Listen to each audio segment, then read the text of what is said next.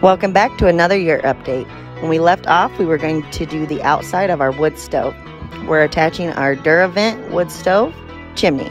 First, we dug 2 holes for our 4x6 10-foot poles that will be our anchors cemented into the ground.